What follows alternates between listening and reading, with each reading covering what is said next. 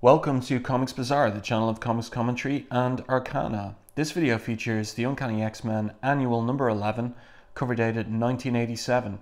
So this is a giant-sized annual, that is, it is double-sized, 48 pages of story inside. This Alan Davis and Paul Neary cover, featuring Wolverine and Storm front and center. This mysterious figure here in the background, we'll discover who that is on the inside. We've got this antagonist here, we'll discover all about him on the inside of the annual. And we've got an interesting colour hold here in the background with various of the X-Men from this particular era. And also Captain Britain and Megan as well. So let's open this one up and take a look at what we have inside. So opening splash page with Wolverine stumbling home with some beer cans in hand after a night on the town, and singing this particular show tune here from Brendan Behan's The Hostage play. So the title of the story is Lost in the Funhouse, starring the Uncanny X-Men and Captain Britain. Creative team Chris Claremont writer, Alan Davis penciler, Paul Neary inker, Tom Orzechowski letters, and Glynis Oliver colors. So one thing to note with this issue is the story takes place over the course of one night, and throughout this issue Davis and Paul Neary in particular, using a lot of screen tone to indicate the nighttime lighting, and using the screen tones to great effect, I might add. So this is a pretty cool splash page. There's a few lights on in the mansion. Let's see if there's anyone at the door to greet Wolverine, and there is indeed. Dazzler is there in her nightshirt, and she hurts Wolverine's eyes with her light show as she lights up the porch. And then everybody arrives out to witness Wolverine drunk on the doorstep. And this is pretty cool sequence here where he pops one claw and slices the top off his Budweiser, which he chugs in one go, and then belches here on the next page. So everybody's out. This particular era, we've got Dazzler, we've got Havoc, we've got Longshot in his tight black underwear. We've got Storm. We know she sleeps naked, so she's got her dressing gown on. We've got Megan and Brian Braddock, Betsy's twin brother, in pajamas and gown, and Betsy in a nightdress and gown as well, coming out to meet Wolverine. And we've got Havoc, disgusted at Wolverine, charming, a real class act. Mr. You are drunk. And then we got this interesting explanation from Wolverine, because, you know, if you know anything about Wolverine, you know that his mutant power is his healing factor, and he explains himself to Havoc here. Booze is a poison, and my mutant metabolism neutralizes poisons the moment they're ingested, just like it cures diseases and heals wounds. Even when I want to get blind, stinking, plastered, I can't. And that, Havoc, is more explanation than I've ever given anyone. So that's really interesting. The implication, of course, is that he has had quite a hell of a lot to drink in order to be in this state of inebriation. And also that his healing factor may be still after the encounters with Lady Deathstrike, and then Nimrod, and the Beyonder have left him somewhat still unrecovered from those encounters, and his healing factors may be operating at a less than optimum level, which means that he can get drunk. So he makes his way into the mansion, up to his room. Dazzler asks Storm anything we can do for him, and Storm says, as Wolverine said, Allison, this is a private matter. Leave him be, my friends. Tomorrow he will be himself again. But what is the matter with Wolverine? Why has he gotten drunk this night? Well, we'll find out in a couple of pages' time. Then here we have this sibling moment between Betsy and Brian in the kitchen. Megan keeps out of it by turning on the TV, and basically Brian asks his sister, what about your own situation? Have you found what you were looking for here at Xavier's school as a member of the X-Men? And she says, I thought I'd be safe, that Xavier's would be a sort of haven where I'd regain my strength and self-reliance so I could get on with the rest of my life, but I was wrong. Nowhere is safe and no one. This is after the Marauders' attack on the Morlocks and then the X-Men. Will the nightmare ever end, Brian? Are we mutants forever marked by our parahuman abilities like Kane to always be hated and hunted and too often slaughtered? So Brian just won't accept such talk, and that he demands, or well, he tells her that she can't let fear destroy her, and that he doesn't understand that he's seen her take blows that would smash the strongest spirit and not only survive but triumph. And she says here, I can endure, but as an X-Man, Brian, I have to fight. This is a band of warriors, and I wonder, do I truly belong? And if so, why? And we're going to see this question that she has for herself, and that started back in Uncanny X-Men 213, when she was almost killed by Sabretooth. This question is going to get addressed in the course of this story. She says here, some seem actually to be born to it, to the warrior life. Wolverine is one, Storm another. I must know, Brian, which am I? And then we switch to Wolverine, and he's up in his room. This is interesting. We get a view into his room here. We see is it a Shinto shrine? We've got the samurai sword. We've got the wedding photograph of Wolverine and Mariko, the wedding that never happened. That was called off by Mariko Yashida at the end of Uncanny X-Men 173. And here we have, this is interesting here, we have this little photo of the girl that Wolverine adopted and asked Mariko to adopt, Amiko. So here she is, so he hasn't forgotten her. And he's thinking through his situation and the pain he feels at being parted from Mariko. And tonight is the night, the anniversary of their wedding, the wedding that never was. So it's 1 year later from that story that was covered in Uncanny X-Men 172 to 174. Wolverine thinks to himself here, you called it off, sent me away, told me not to return, until you had proved yourself worthy of me as I had of you. I should be samurai, I should be strong, he thinks, but I love you, Miko. How can any warrior survive when he's cut out his heart? So no thoughts of Jean Grey here, notably. And he has scented Jean Grey recently in issues of Uncanny X-Men that has baffled and disturbed him and put her in his mind again. But he's focused all here on Mariko. And he says, you know, Wolverine would take what he wanted, regardless of rules, morality or honor, but he's Logan. And like it or not, Logan's a man. Sometimes though it hurts so bad missing you. The warrior's way seems so hard. So he asks her forgiveness. I feel as though I'd give my soul for things to be different. So that's going to be tested later on in the annual. And then we move focus and scene up to Storm's attic loft. And I like this top-down vision, or view rather, of the X-Mansion. So we see the different wings here, and this is Storm wing here, and we see the skylights to her attic loft, which we can see from the inside there, and we see the swimming pool and diving boards out back too.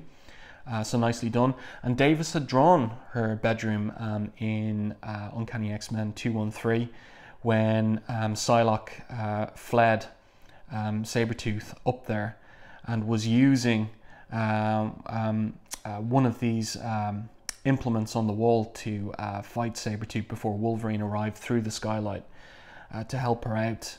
So here she grabs this implement because she becomes aware of an intruder behind her. And we see here with the screen tone, the silhouette of a hand reaching out to grab her, and she is knocked out from behind. Instantly, Betsy downstairs realizes that there's an attack on Storm, and so she alerts the X-Men telepathically, and here comes Rogue coming full tilt from the mansion's hangar complex, and dressed in work overalls, so she's obviously been tinkering away with the Blackbird. And then Brian and Megan fly along with Rogue through the skylight window to find some creep with Storm here in silhouette. So who is he? Then elsewhere in the mansion, we have Wolverine emerging from his bedroom, knocking into Dazzler, and then he's grabbed and thrown at Havoc and Dazzler. Longshot emerges, but he's grabbed through a wall from behind and presumably knocked out. And then there's only Psylocke left. And this silhouetted figure says, "Your friends are beaten, surrender or they die." So she thinks that's no choice at all. She could escape, but to what purpose? If that means the X-Men's death. So she yields, and the Stranger wins. And this is the Stranger.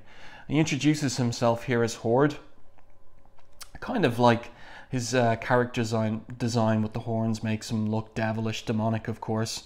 And he is a kind of demon here. And with a wave of his hand, he teleports the unconscious X-Men to another dimension.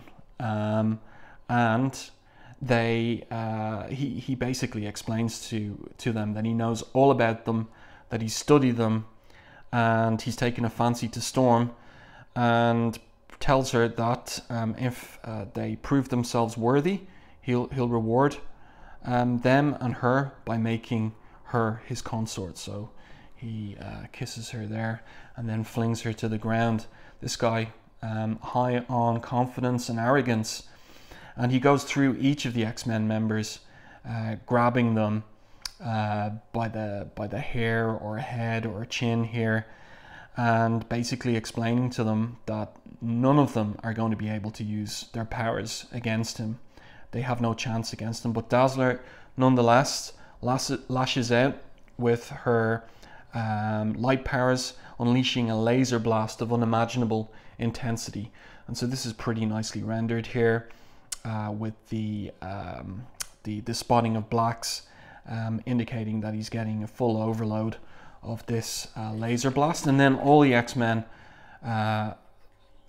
basically attack Horde in unison. We see it here in these panels, but Storm demurs and stands back, thinking that this is too easy. There has to be a catch. And indeed there is, because Horde emerges from the combined attack without a scratch. And so he explains what he wants them for. He wants them to break into the Citadel of Light and Shadow. Here it is conveniently on the next page, so we can see it here. And he explains that he wants them to steal for him its legendary treasure, the Crystal of Ultimate Vision. Okay, so Storm asks him, "Why us?" And he explains, "Because as thieves, you're just about the best. You have the power, rather," she insists. "Why not do the job yourself?" And he basically says, you know, why sully his own nails when he can have menials do it for him? "And why should we?" asks Storm. "Because if you refuse, I'll destroy your world." So Storm basically concludes, we have no choice. Where's the Citadel? Here it is here. And note, if you kind of pay attention to these silhouetted figures with screen tone here, we've got a Skrull, we've got Kree, and we've got members of other various alien races standing in statue sentinel to the entranceway to the Citadel. So the X-Men take it all in and they make their way towards the Citadel, and Storm explaining, look, he sends us as he has others before us to claim his prize, which suggests that somewhere within is something that terrifies him, that can perhaps even destroy him. All we need to do is find it and learn to use it. So she's thinking, she's team leader, she's got a plan, and then she says to Logan as they're about to cross the threshold, she says, "How fortunate then we have a long shot with us to help play it. His power is his fantastic look, Let us hope it serves as well. And if not, Logan, then, as the saying goes, this is as good a day as any to die, and the best of friends to do so with. And she kisses him on the lips. This is interesting, and this has prompted some commentators to wonder about the nature of the relationship between Storm and Wolverine at this juncture in the team's history, that they may be having something of a, shall we say, sexual relationship, not a romantic one, because it's very clear here that Wolverine's heart is given to Mariko. So this is something else, purely sexual perhaps, between Wolverine and Storm. Given that this is approved by the Comics Code Authority, it's all subtextual, yes, all between the lines, but we see more hints of it later on in the Outback era. So they enter, they cross the threshold, Horde remaining outside, but Longshot is reluctant to enter. He says his legs don't want to walk, my hearts don't want to make them. He's got multiple hearts, Longshot, remember, and given that he's an alien, there we see his 3 fingers as well, so we have to be reminded of that fact. And Ali wants him to come with her. We're X-Men, she says to him, we're a team, we need you. And then she thinks privately, I need you. So he comes in, and the door, of course, slams shut behind them. Captain Britain tries to make his way, shoulder his way through the door, but no possibility there. Havoc tries to plasma blast through the door, no luck. And interesting little movie reference here. He says, like Krell metal in the movie Forbidden Planet, the doorway is not even warm after his plasma blasting. So where do we go from here, asks Rogue. So Wolverine goes on point and scouts ahead, and Psylocke keeps in telepathic contact with him. And Rogue, as Wolverine stalks away, asks Storm, you sure he's the right one to act as scout? Flawed or not, Rogue, we have none to depend on but ourselves. We must make the best of that, Storm responds. And Rogue says, wish I had your faith? What the heck? And now we see how the Citadel operates.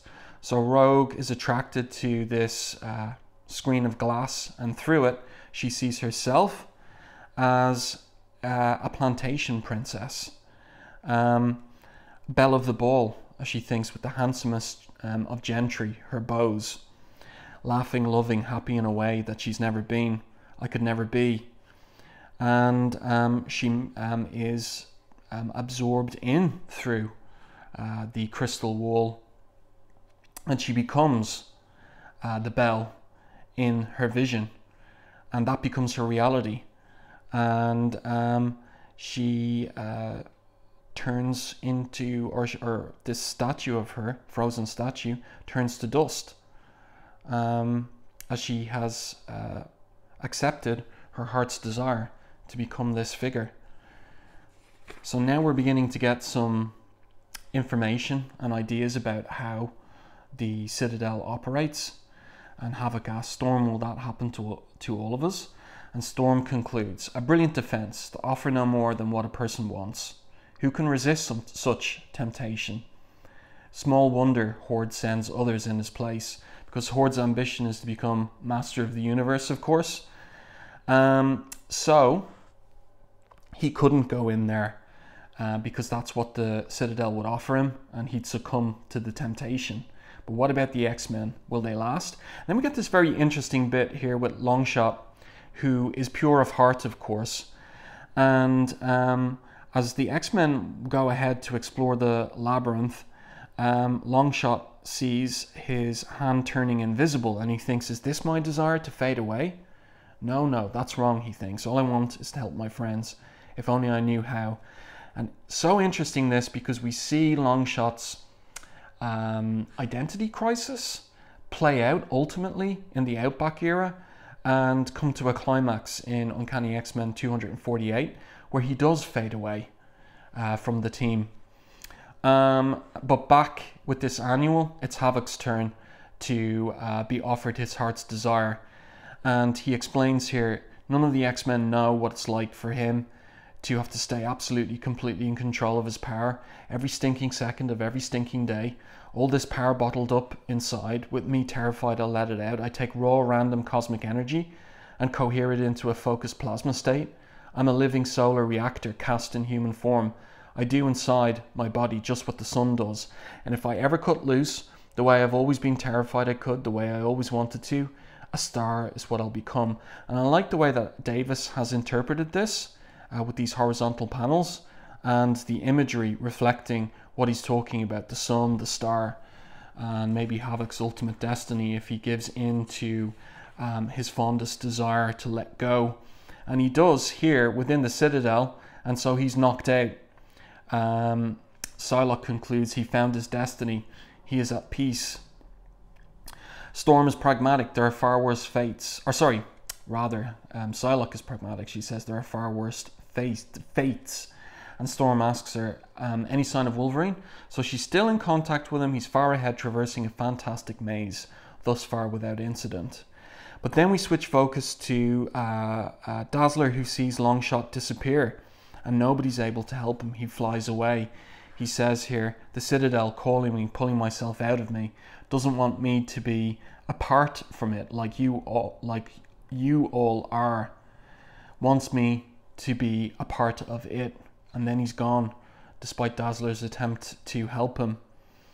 And Psylocke explains, I sense his presence all around us. He's become one with the Citadel. But why, asks Megan. Because his innocence, Megan, his innate purity. We have heart's desires, choices to make about our lives and destinies. Perhaps the Citadel couldn't stand Longshot having none, no way to exploit him, so absorbed him into the Citadel. Dazzler is distraught here. She thinks it's her fault for encouraging him to enter into the Citadel when he didn't want to enter. And so she runs off, and we're going to see how she's tempted by the Citadel. As she runs away, she stumbles and falls. Psylocke makes contact with her, but then her light goes out. And here's the temptation for her. She sees herself as a high-flying lawyer who is prosecuting the Kingpin and gets him convicted with a life sentence, and then sees the course of that career landing her as first female Chief Justice of the United States. And she thinks that could have been my life, my future, if I'd done as Dad wanted, followed in his footsteps, gone to law school. He loved the law, I think, more sometimes than me. Why couldn't I? And that is part of Claremont's analysis of the character, that she does have, you know, so to speak, this defining father complex. Her father's wishes very much feature in her characterization.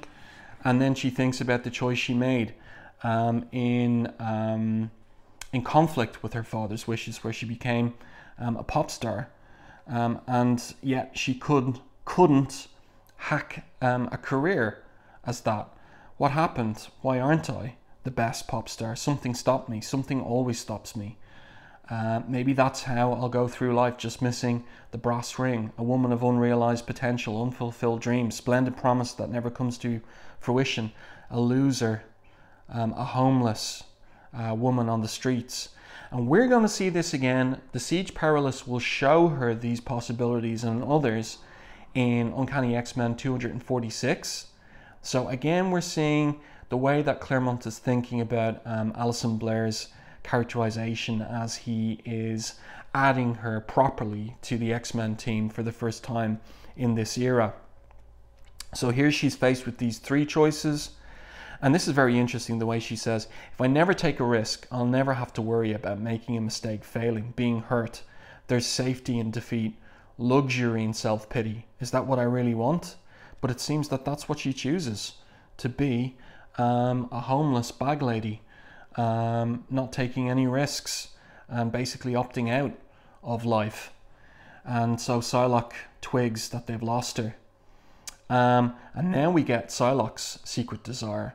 She knocks in frustration this column of the Citadel, and it smashes into crystal shards. And one of them breaks her skin, and underneath she sees that she's solid metal. So what's going on there? Captain Britain, meanwhile, is thinking that the tide's turning. You look after Storm and Betsy, Megan. I'll lead the way, as he blasts his way through various levels of the Citadel, finding the core and the crystal. And Psylocke confirms that the crystal is inside. She says, "It resonates in my head like a living mind, a consciousness unlike any I've ever encountered. I can perceive only a fraction of it. Oh, my friends, the majesty, the wonder, it's so beautiful." So Storm gets ready to enter, and Captain Britain is distracted. Something within the mound of crystal rubble. He has to know what. And in it he sees a vision of domestic bliss for himself and Megan, with a son and another baby on the way. Megan hopes that it can be a girl, and she's delighted, and even he's delighted. And Betsy's there too, as part of the domestic scene. And he invites Betsy to come with him and enjoy laying down responsibilities. That's always what drives Brian Braddock, his sense of responsibility. But she says here, "You have your dream, Brian, I have mine." And then she tears the skin off to reveal this metallic warrior self beneath.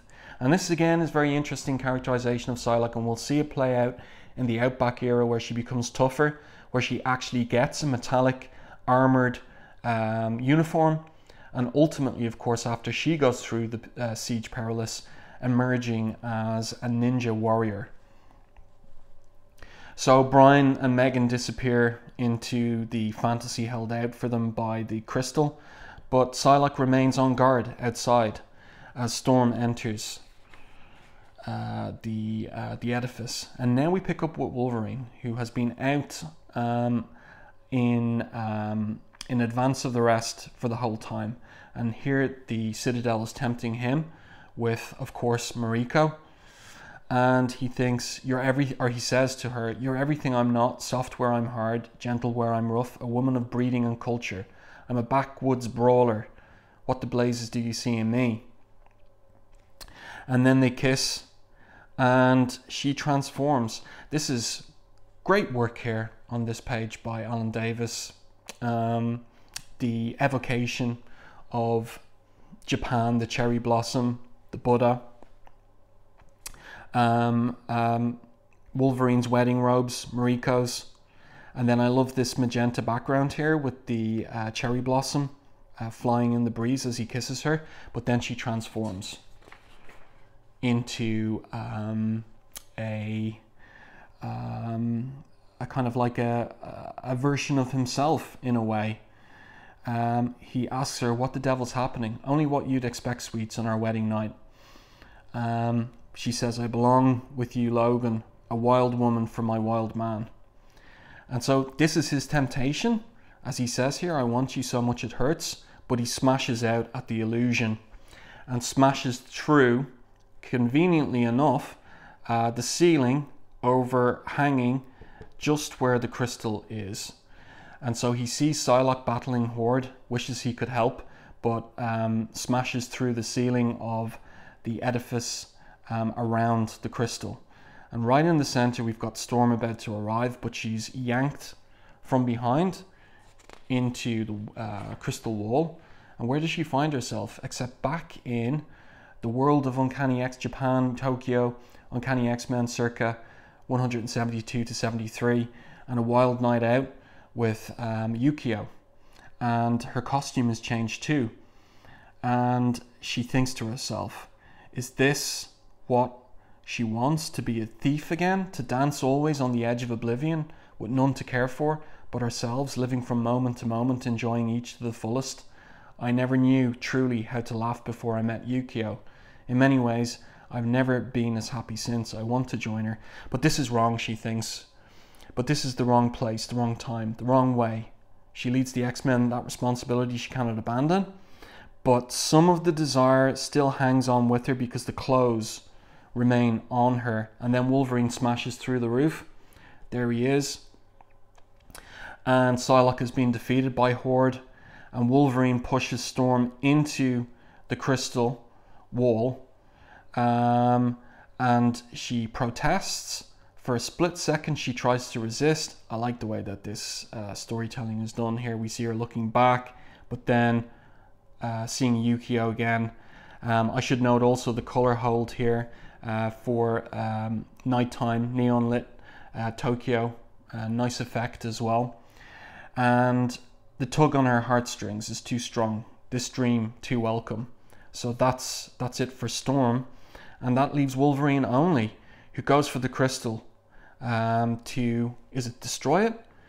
And he thinks to himself, of all the team, my adamantium bones and healing factor give me the best chance to beat Horde to the prize. But Horde hits him in the back with this javelin, and then this gruesome scene here. Claremont noticed pulling back on the narrative captions. Horde's nails or talons emerge from his fingers, and he rips out Wolverine's throat, or not throat rather, but heart. And as he does so, but as Horde tears free his grisly prize, this drop of blood hits the crystal, and something happens. Horde is distraught. He knows he's about to fail, and this is extraordinary. What happens is he's killed Wolverine, but before his eyes, between one blink and the next, he beholds the miracle of life begun anew. He hates it. So Wolverine is regenerated from a single drop of blood. And just look at the illustration here of Davis with the DNA turning into nerves, the brain, the eyes, the organs, then the skeleton, the muscle, even a little bit of hair up here as Wolverine is reconstructed. And he asks, how? This is impossible. You were dead. I killed you. That's what I thought, Wolverine says. But my healing factor's in every cell of my body, so I guess is my will to live. Given sufficient power, my entire body could be regenerated from the genetic data encoded in a single cell or drop of blood. So it's the power of the crystal, the unlimited power of the crystal, that restores his body and mind both. And it would appear also the adamantium laced in his skeleton, because that comes back too. And then Wolverine knows and takes the crystal from Horde's brow, and that's the secret to defeating him. And we're told in the narrative captions here, Horde's lived a long time, an eternity's worth of rapacious cruelty and self-indulgence. Without the crystal shard to sustain him, however, all his vices, all his crimes catch up with him. Wolverine doesn't notice Horde's final moments as he turns to dust. By the way, just a point here on this regeneration of Wolverine, it does remind me of Dave Gibbons's illustration of the regeneration of John Osterman in Watchmen, and I'm pretty sure that Davis must have had that in front of him as he was drawing these panels here. It's quite reminiscent of it. And here we've got Wolverine, and this is reminiscent of Rachel Phoenix in issue 203 of Uncanny X-Men, when she becomes cosmically one with the universe. Also a bit of like Jim Starlin, Warlock lying behind these few panels here. So Wolverine asks, was this how Jean Grey felt when she became Phoenix? I can sense everything, every particle of matter, every burst of energy, every living thing in all creation. So the universe is his to do with as he wishes. So what does he wish? Well, you know, he wants to be with Mariko, but he thinks here, I can touch every soul with an awareness of honor, decency, courage. I can transform, shape, create, heal, destroy. Stop before I start. I'm talking like God, he realizes. Only I ain't God. That was Horde's trip. And so he concludes here, thing I always hated most was a body mucking with my mind and soul. If I can't abide that being done to me, I got no right doing it to others, no matter how fine my rationalizations. But I can't just walk away, so he decides to destroy the crystal, even if it means the death of the X-Men in the Citadel, for the sake of the universe, before he would be tempted to tinker with things as God. And so it looks like that's it for the X-Men, but of course not. So we pick up in the X-Mansion, and it seems to the X-Men, who turn up in costume though, in their bedrooms in the mansion, that it was a dream maybe, but how could it be a dream when they're waking up in their costumes? And so they compare notes, and we get some thoughts from them here, where Dazzler has learned, you know, is she so totally chicken? Do I really believe myself to be such a loser that you would choose the life of a homeless bag lady over taking any risks? And Storm wondering, Yukio, I almost wish this was the fantasy and that Tokyo my reality. She's conflicted. Scarlet O'Rogue, she loved it. She loved being Belle of the Ball. Havoc here thinking, typically enough, he can't ever lose control, a bit like his older brother. You wouldn't like that comparison. And then Psylocke here, she realizes what she wants to be. The question she had in the kitchen earlier that night has been resolved. She knows now where she belongs, and more importantly, why. She does want to be that warrior woman. And Brian also hopes that one day Megan and he will be as fortunate. And Megan's fairly confident about that. And then where's Wolverine? So Longshot looks out or enters Wolverine's bedroom. They enter gingerly, and there he is, as a samurai, standing guard, watching over our bodies, as he did our spirits. Storm thinks, as much as worthy the X-Men's champion, and she thinks, and perhaps creations as well, as he is his lady Mariko's. So a poignant ending for Wolverine. But now we get the full story on what was going on with the Citadel. Storm looks off into space. Soon she senses the adventure will be forgotten like any dream. And so she'll probably never know the price of the victory, save that it was as terrible in its own way as the cost of defeat. And that too, she thinks, is for the best. Across the infinite, statues stand tall and silent before their shattered citadel. Only these aren't statues. Okay, so here comes the explanation. Each came in turn seeking the crystal, unaware it was in reality a test, as old and enduring as time, to attain this ultimate prize, yet denied the temptation of its power, is the mark of a truly mature species. The quester is returned home, his race allowed to evolve to its full potential. But those who try to use the crystal find themselves transformed into these eternal guardians. Worse, their races are genetically frozen in place, never to evolve another step, forever left behind while the rest of creation passes them by. Humanity will never know the debt it owes to Wolverine and the X-Men. For tonight, the race faced its ultimate test, and thanks to its wayward, outcast children, the X-Men passed. The end. So there you go. I do hope that you enjoyed this review and commentary on Uncanny X-Men Annual 10. If you did, please like the video on YouTube, and if you haven't done so already, subscribe to the channel and stay tuned for more content like this.